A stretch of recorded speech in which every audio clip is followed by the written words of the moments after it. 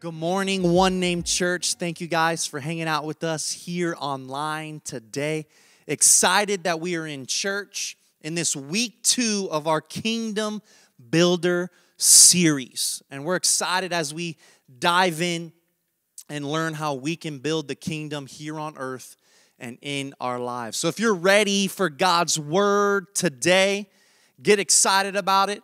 How about you share this link, get someone on here to hear the word of God, put a fire emoji, however you express your worship to God.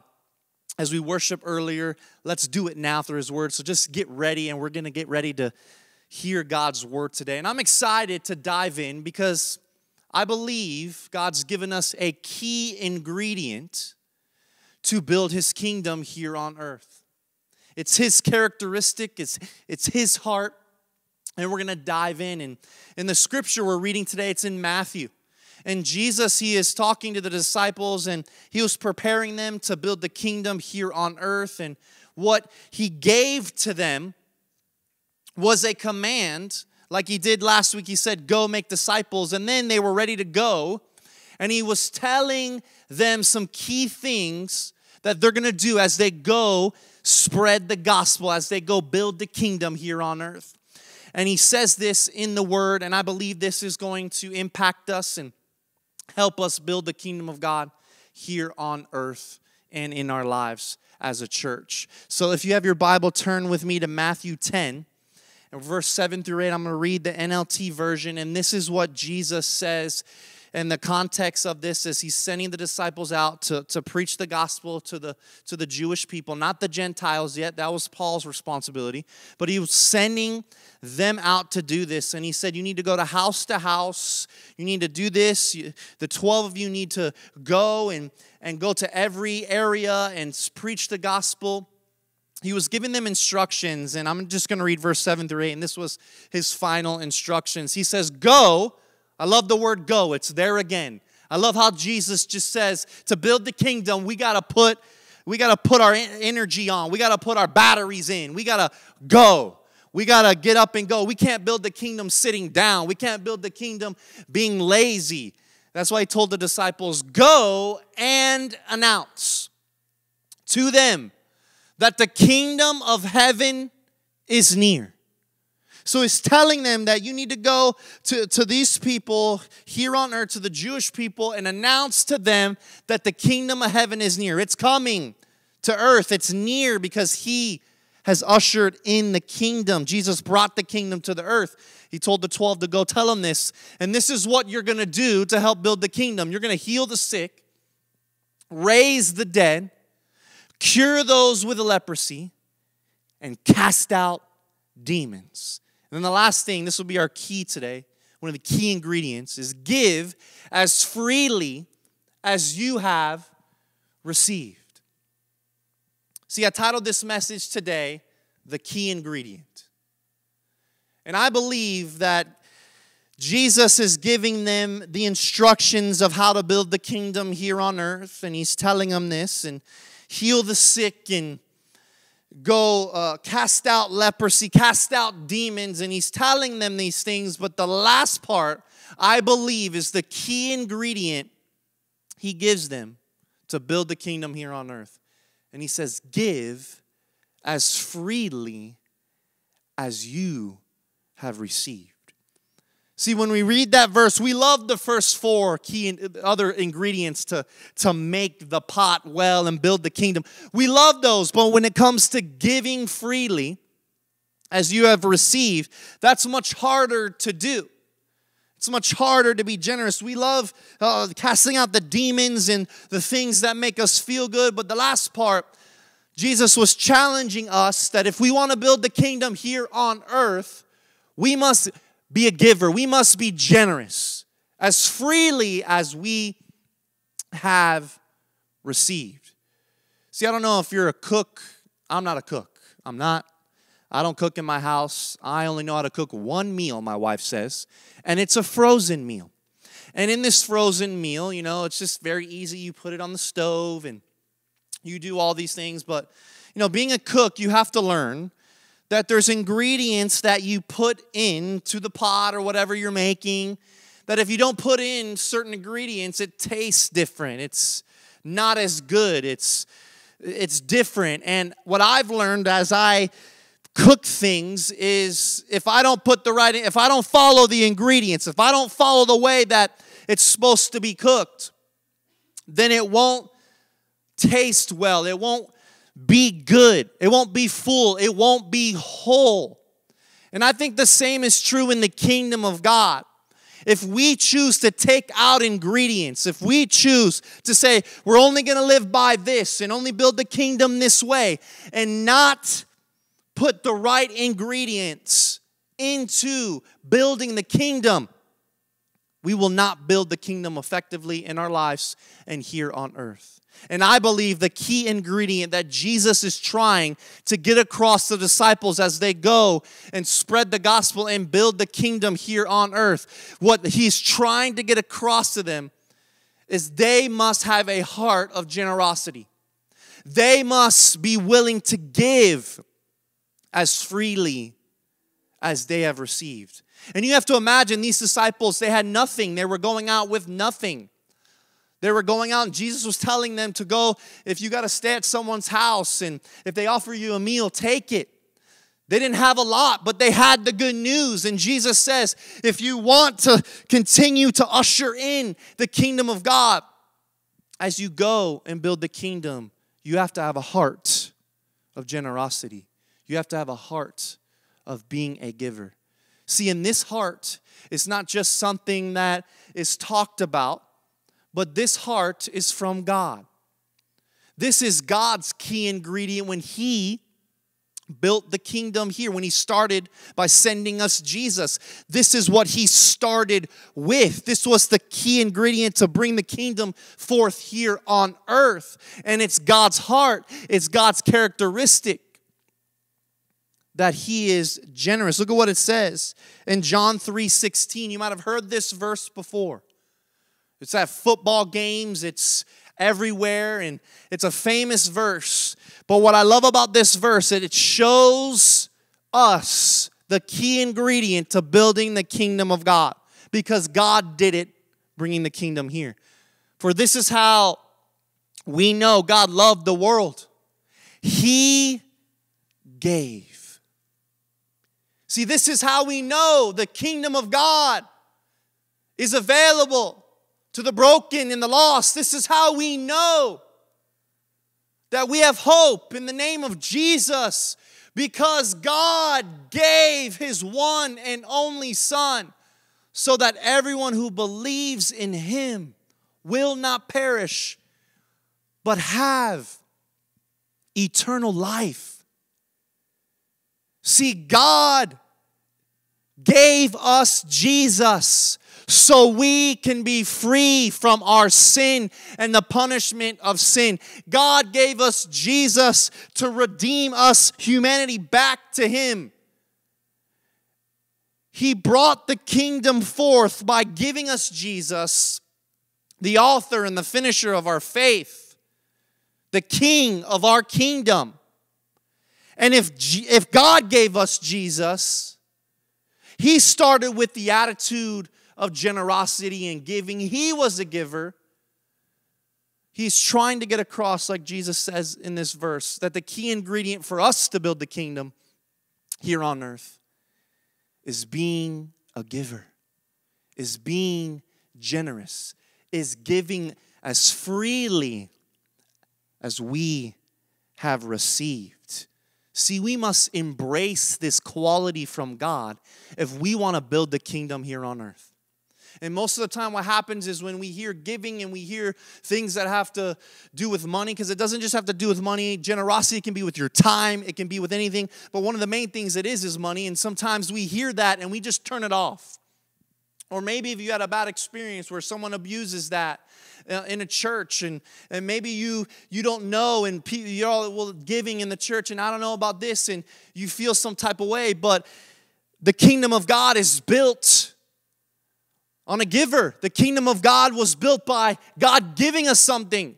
And that's the key ingredient to building His kingdom. And we must embrace this quality. And we must become like God. We must become generous. We must become generous to the world around us, to God's church, to our family. We have to be generous and be open-handed, because this is the key ingredient to building the kingdom of God here on earth. Giving is the key to building this kingdom. And we know this because this is what giving does. This is what giving to God's house, giving to the poor, and being generous, this is what giving does. Giving exhibits God's heart. See, God's heart is giving. He gave His one and only Son. And when we give, it exhibits God's heart to the world. It shows the world the heart of God. And His heart is a giver. See, giving also testifies to God's power. See, when we give and when we're generous, like God was generous to us, it testifies of God's power, saying, look, God owns every cattle on every hill. He will always supply my needs. I will not go without, because He has the power to provide. And when we give, we show God's power to ourselves and to the world. And that brings the kingdom forth here. See, giving also gives praises to God's character. When we give praise to God's character, because God's character is generosity. God's character is being a giver. And when we give, it shows God's character to the world. This is how we build the kingdom. And then the last thing is giving advances God's kingdom. See, this quality that Jesus is trying to tell His disciples to live by as they go build the kingdom, and God did, and how He led by example. This quality advances the kingdom of God here on earth. See, God has given us the key ingredient to building His kingdom, and it starts with us giving. It starts with us being generous. And if we want to see the kingdom come, His will be done on earth as it is in heaven, we have to embrace this quality that God demonstrated to us when He gave us Jesus. But we can't do that if God is not our master. We can't do that if we choose to put money and things of the world over God. Because when we put God first, we start to live like Him and have His qualities and demonstrate how He gave us Jesus. But when we choose to put Him lower than that and put things over Him, that is when we miss out on this key ingredient in building the kingdom of God here on earth. So look at what Jesus said in Matthew 6:24. He said, no one can serve two masters, for you will hate one and love the other. You will be devoted to one and despise the other. You cannot serve God and be enslaved to money. See, Jesus was talking to His disciples. He was preparing them to build the kingdom. And He said, if you want to build the kingdom here on earth, you got to make God your master. You cannot serve God in money. You have to trust God with money and let money serve you. Come on. Who wants money to serve them? Who wants to go through life and say, you know what? I can trust that God will take care of me. See, you can have that. You can be encouraged today, because when you trust God with your money, when you trust God with your resources, you will never go without. You may not have it all. You may not be rich. But I've experienced in my life, every time I've trusted God and been open-handed to Him, I've never gone without. I always have what I need, because God is my master. God is in control of my life. Not money, not how much money I make, not the material things. No, God is my master. And when God is your master, you have nothing to fear. because He is in control. And like Jesus said in this verse, He will give you everything you need. That whole verse talks about it in Matthew. It talks about how why store your treasure here on earth? You need to store it in heaven. And if God cares for the birds and make sure they eat every day, and the flowers and make sure they look good, don't you think He loves you? Don't you think He cares about you? That He will give you everything you need? We need to trust Him, trust His heart, embrace this characteristic of Him, this quality which is giving, and make Him our master. This is how we build the kingdom of God here on earth. This is the key ingredient. And most of the time, we get this twisted. We think this is for someone else. We think what God is trying to say, no, that's for that person to be generous, and I don't have enough, and I don't need. It's not about having a lot. It's not about having this and that. It's just having the heart to say, I am willing to trust you, God, live open-handed, not be enslaved by money. And I know when I do that, when I give, when I demonstrate your quality, that is when I will have everything I need and build the kingdom here on earth. See, the great theologian said this, Andy Mineo. I love this guy. If you don't know who he is, he's a rapper, but he's a theologian too. He said this in one of his lines. He says this, money don't grow on trees, but it grows on me because I throw seed in the ground. Wow. I'll read it again.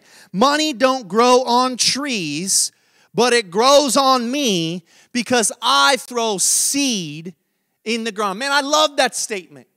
Because what he is saying is money follows me. It grows on me because I throw seed in the ground. I have the quality of God, which is being a giver. I trust God with my resources. I'm generous, and money follows me. And I always have what I need. See, man, I'm a living testament. Me and my wife are that. We started this church. We didn't have a lot of money. We didn't know what we were going to do. And it takes finances. It takes money to build a church and have everything you need to do that. And we didn't know what we're going to do. And, we left our job that we've been a part of for a long time. And we had a stable income. And we came and we said, we're going to start this church. We believe in the name of Jesus in starting this church. And then we started the church. We came back after doing an internship, came home. And then COVID hit a month later. And we're like, what are we going to do? This is challenging time. And through this whole season, the good news is this: we have never gone without. See, we have trusted God. We have continued to sow a seed, throw seed in the ground to build this church. And God has built His church. God is taking care of us personally, and God is taking care of His church, because God will build His church and His kingdom, and the gates of hell will not prevail because God is in control. And when you trust Him in this area, when you choose to put this key ingredient in your life in building His kingdom, God takes care of you. And you never go without. See, if we want to build God's kingdom here on earth, we have to be like God. He gave His one and only Son. And if He gave His one and only Son, we must give too. We must put this quality and embrace this as a part of our life. This must be who we are, because this brings the kingdom here on earth. So how do we do this? How can we live out God's character like this? Because this is hard to do. How can we trust Him in this area in building the kingdom? Because this is hard to do. Because we need resources to take care of our families. We need resources to do things. And how do we trust, when it's not there or when we're struggling? How do we do this? I'm going to give you 3 things that we can do. How we can live like this to bring the kingdom forth in our lives. The first thing we do is we have to give consistently. If we want to embrace this character, so we have to become like God, we have to give consistently. We have to choose to be open-handed consistently. See, look at what it says in Malachi 3:10. I love this verse. Bring all the tithes into the storehouse. Tithe is the 10%. It's the holy thing that we need to set apart to God before anything else. Before we give money to anything else or we pay anything else. God says in His Word that we are supposed to give 10% to Him and set apart as holy. This 10% is a holy thing because it belongs to God. And look what it says. It says, bring it to the storehouse, bring it to the temple so there will be enough food in my temple. If you do, says the Lord, the heaven's armies will open up the windows of heaven for you. Come on, who wants the windows of heaven opened up for their life? I do. He says, I will pour out blessings so great you won't have enough room to take it in. Try it, He says. God says, put me to the test. I love this. I love what Malachi says. He is saying that when we give consistently, when we choose to set the tithe, the first 10% of what we make holy, we live out this characteristic of God and we test God in it. He will bless us. He will take care of us. And not just bless us normally, it will overflow. And I'm not just talking about blessing in money. I'm talking about blessing in life and blessing in health and blessing in opportunity. There's more blessing than just money. I think we get it twisted sometimes thinking, well, if I give, it's going to be, I'm going to have money returned back to me. No, when He's talking about that, I'm going to have blessing returned back to me. An overflowing blessing. See, we build the kingdom of God by giving consistently, not giving periodically. When we give consistently to God and we choose to have this characteristic, that is when we bring the kingdom forth. Because God has given to us consistently. God has given us what we have, and He's always taking care of us when we give. Look at what Proverbs 3, 9 through 10 says. It says, honor the Lord with your wealth. The first fruits. I love this. The first fruits of all your crops. The first of everything you had. Not the last. Don't honor God with the last. Honor God with the first and the best. Then your barns will be filled to overflowing, and your vats will brim over with new wine. Come on, who wants to live an overflowing life? Who wants to have blessings that are overflowing? Who wants to have opportunity that's overflowing? Who wants health that is overflowing so we can be a blessing and we can build His kingdom? See, we build His kingdom by giving consistently and setting apart the first 10% as holy. It says this in Leviticus. This was the foundation of what God was talking about. It says 1/10 of the produce of the land, whether grain from the fields of fruit from the trees, belongs to the Lord and must be set apart to Him as holy. See, the first 10 belongs to God and it is holy. And if we want to build the kingdom here on earth, we have to set that apart. The first, the best. Make it holy and give it to God. And He says, put me to the test. You don't want to do that, or you think you don't have it or whatever. Put me to the test. This is like one of the only things in the scripture that God says, test me. You don't believe this? Test me.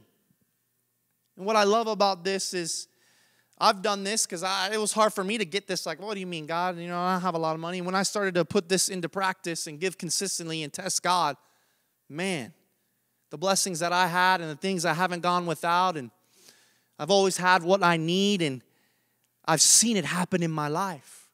So I challenge you today, if you're not doing this, just test God. Start.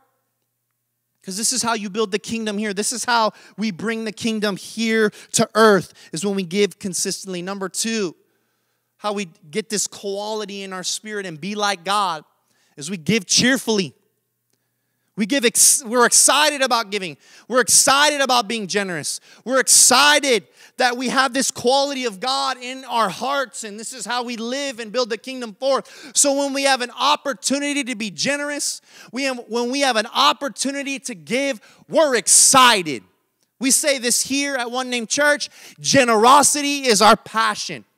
We are passionate and excited when we have the opportunity to give because we know what it's going to do for the kingdom. We know what God can do with the little that we give and how He can expand it and use it for His good and build His kingdom. So we're excited. That's why we clap. We get excited and we shout when we give because we know what God is going to do. And we know that it belongs to God, the first 10. And man, He could do so much more with the other 90.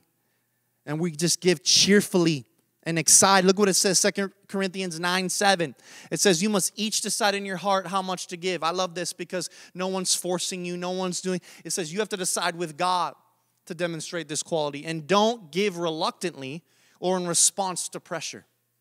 Don't just give because someone talks about it or whatever. Give when the Holy Spirit is guiding you. For God loves a person who gives cheerfully.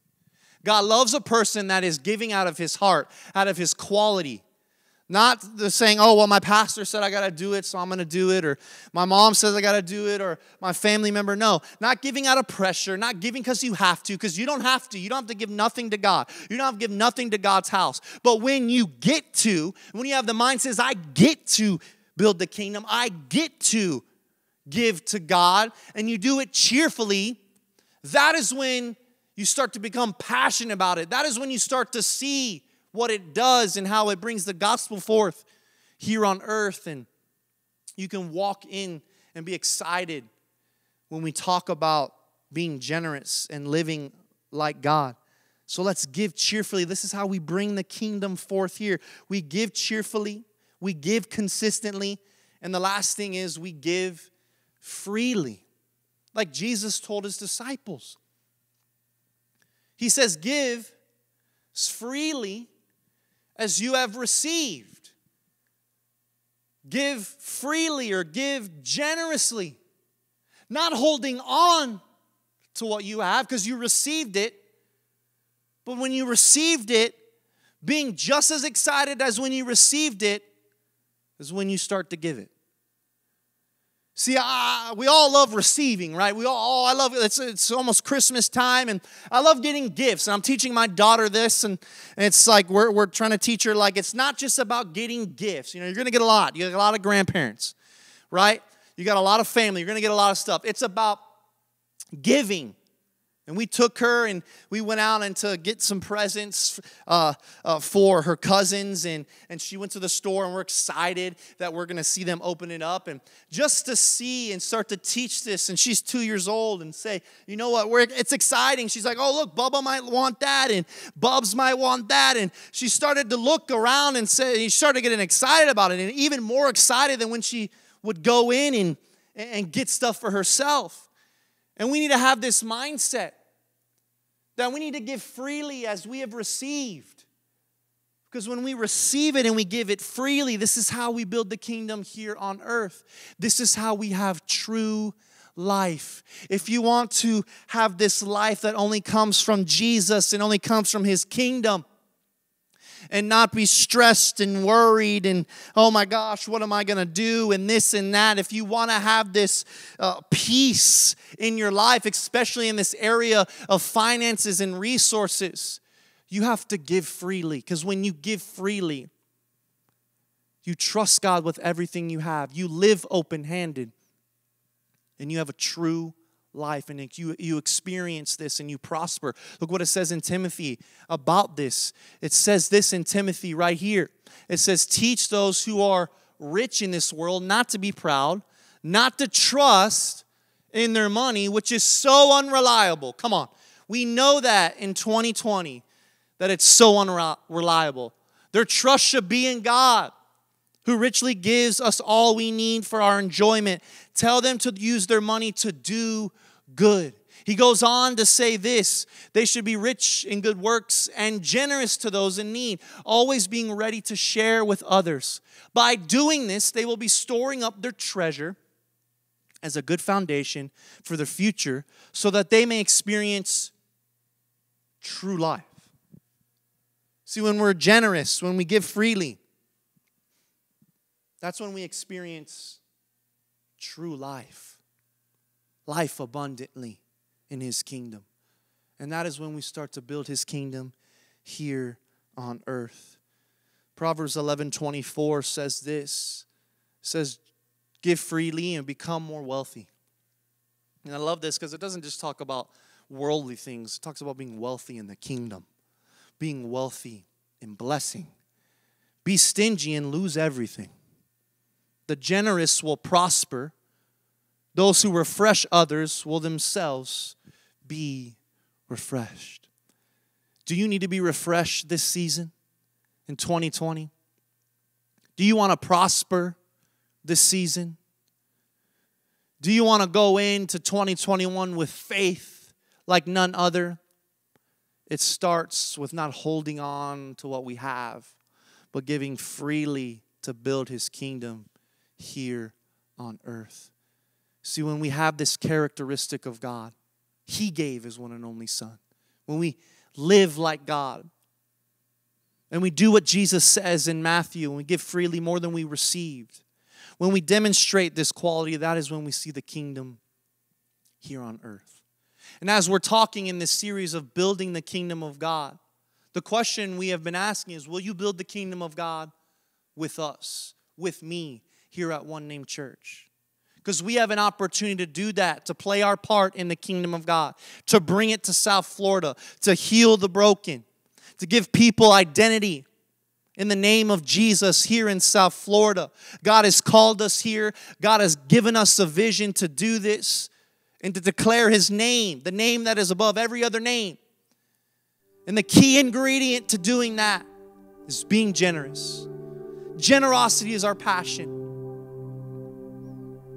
And it starts with us living open-handed, trusting God in this area, living out this characteristic. And when we do, we see the kingdom come. His will be done on earth as it is in heaven. So we have an opportunity. Next week, we're going to take a kingdom builder offering. Basically, what this is, it's an opportunity for us to live out what Jesus is saying, to build His kingdom, to give freely, to give consistently. Wherever you find yourself in the journey of what I talked about today, you can just start. Just start. We want everyone to participate. If you call One Name Church your home, you're a part of the family. We want everyone to participate and do what God has put on your heart. Like Corinthians says, each of you must decide in your heart what to give. Me and Jamie have been praying, and we believe that this is going to set up One Name Church to help the kingdom of God here on earth. Because everything that you give for this kingdom builder offering, it's our first one in the existence. Everything that you give will go towards us launching an in-person service.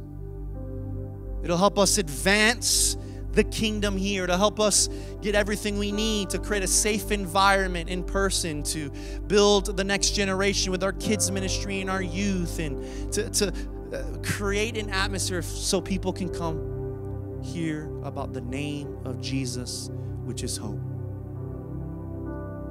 So would you pray about that?